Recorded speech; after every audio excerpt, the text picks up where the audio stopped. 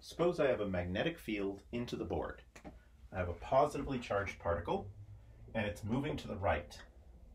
Which way will there be force on it, if any? Well, I'll use my thumb for the V. My fingers are the field, so they go in, and so the force I get is upward. If I have an electron going to the right, V, B, force on a positive, so the electron feels a force that way. That means that on this diagram, with the magnetic field pointing away, positive charges will swerve to the left. Negative charges will swerve to the right. Let's suppose we have a positive charged particle going straight up. Which way is the force? V, B, force. What if we have an electron going that way? V, B, force on a positive, force on a negative. So the force would be that way. Again, it's going to make it swerve to the right or clockwise. Positive charges are going to feel a force that way and swerve to the left, counterclockwise, and that's when the magnetic field is pointing away. What if I had a wire carrying a current to the right? Which way is the force on that? Well, the current is like moving positive, right? Benjamin Franklin's fault. If that's positive for charge motion, this is the field, force is upward. So this wire will feel a force all along its length, upward. Now a magnetic field pointing out of the board. If I have a negatively charged particle and it's going straight down, we would have V downward, the B outward. That's a little awkward, so I'll go like this. V downward, B outward. Force on a positive would be this way, force on a negative is that way. And this particle will swerve to the left, counterclockwise. Makes sense, it's opposite of this one. If I have a positively charged particle, it's moving to the left, V, B, force upward. What if I have a positively charged particle going diagonally that way? V, B, force that way. And it's swerving to the right, clockwise. And this one is swerving to the right, clockwise. That's point charges feeling Lorentz force in a magnetic field. And I could throw in a wire while we're at it. Suppose there's current going downward. That's the flow of positive. Magnetic field is this way. Force would be to the left.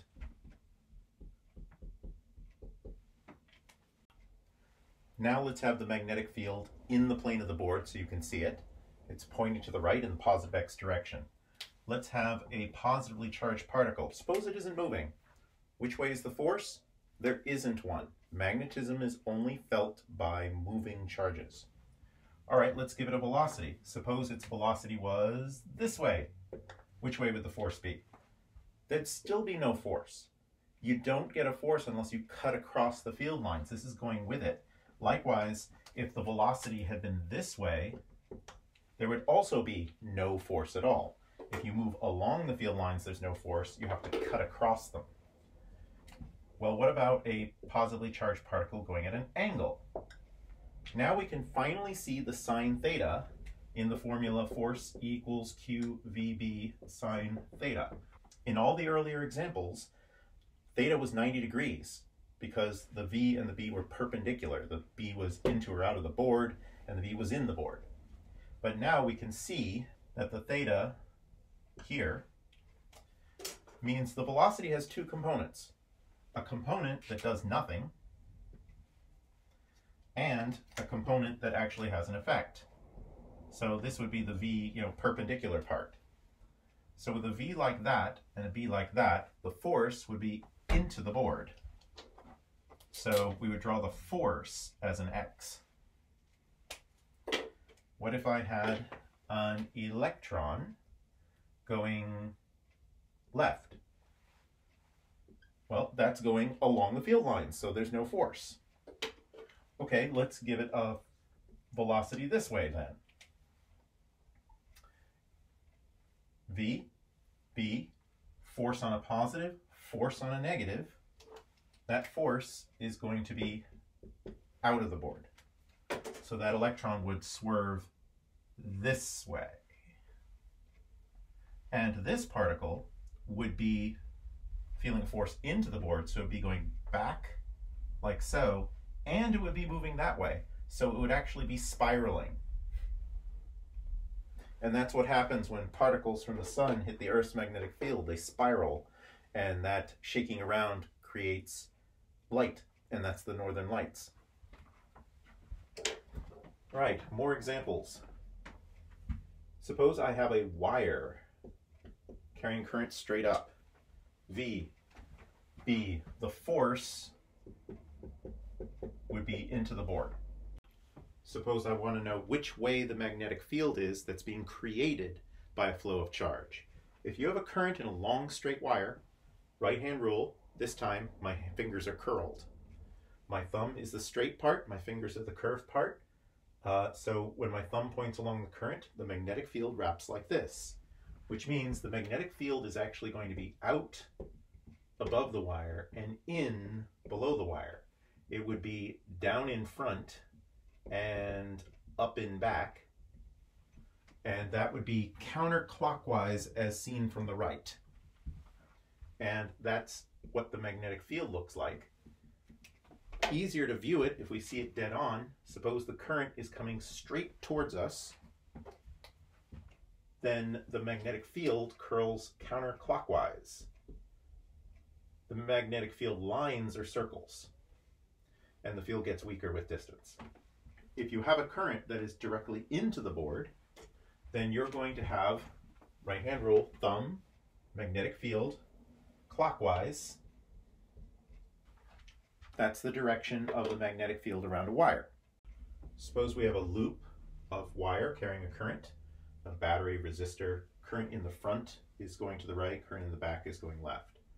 You can use the right hand rule that I did before for this and do each little bit of the wire, but it's faster and easier and less hand strain to simply say, okay, my thumb is straight, my fingers are curved. If the wire is curved, that means my fingers are now the wire.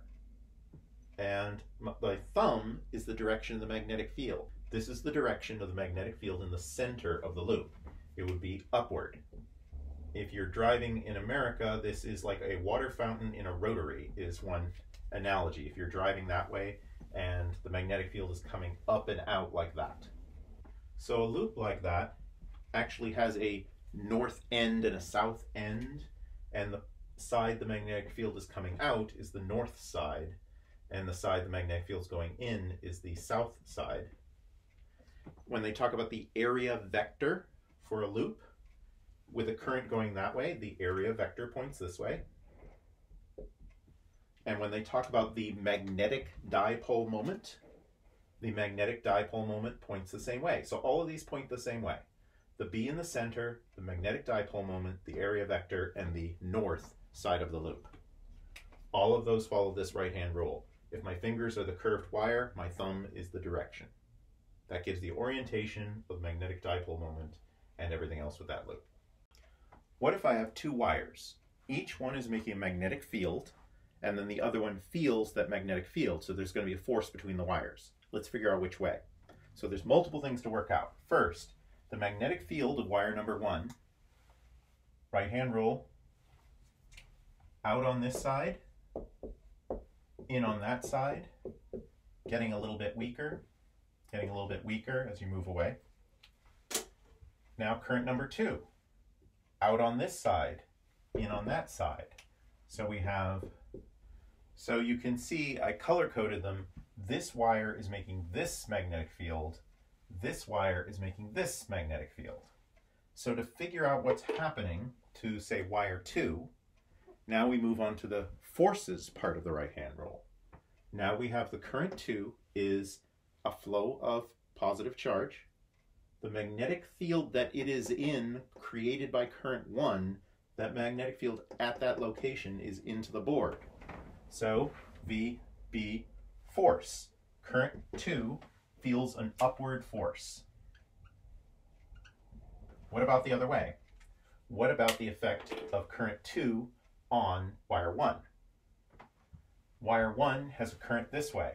The magnetic field of number 2, the blue dots, are outward, and so the force is downward. And you get the rule that parallel currents attract. Anti-parallel currents repel.